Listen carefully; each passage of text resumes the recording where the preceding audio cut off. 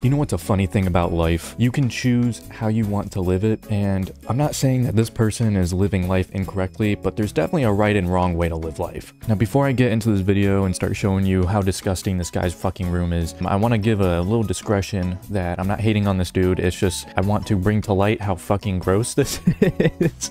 I spend a lot of time on TikTok, as everyone does. I probably spend like, I don't know, like 12 out of the 14 hours that I'm awake on TikTok. It's not serious, don't take that serious, please. And I'm not gonna hate on him because I could definitely say that, you know, sometimes my room does get dirty. Like as of right now, I probably have like 12 water bottles sitting on my fucking desk, and that's not a lie. I could grab one right now. Now, it's a good thing this video isn't about me, it's about this guy that I found on TikTok. He's not extremely popular, so it's fine if you don't really know him. I found him yesterday, and I felt the need to just make a video on it because this is horrendous. Part of his content on TikTok is just making videos of him cleaning out cockroaches from his room, or just cleaning his room because he has a girl coming over, or just cleaning his room in general. I don't know how it keeps getting so dirty once he cleans it, but that's a different story for a different day, I guess. Now, I scrolled through this guy's TikTok for 2 to 3 hours to try and find the best examples of his room being a biohazard. The first example that I keep finding is him showing us his cockroaches. Clearing off my desk so that roaches stop bothering me while I'm playing games. Okay, immediately within the first 2 seconds of this video even starting, we can see how much of a fucking mess this guy's room is. Where do you sleep? As you know, my room's been a little messy lately, and I found out that I need a trash bag because I was trying to play League and I found a roach on my desk. And now this roach, I wasn't even able to find it because it got away. Now, I couldn't throw away these drinks because they were still pretty much full.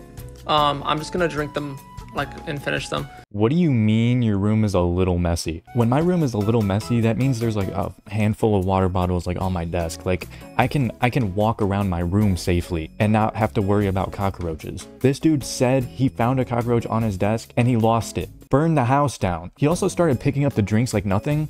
The cockroach is probably in there. He found a home. He has a new house. It's in that Dr. Pepper can. Anyway, just so you guys know, SpaghettiOs do not last very good if left out. It made my room smell like SpaghettiOs. Not very appetizing. Okay, thank God he gave me this useful piece of information that SpaghettiOs left out on the floor for what looks to be like over a month is not appetizing anymore, and it made his room stink.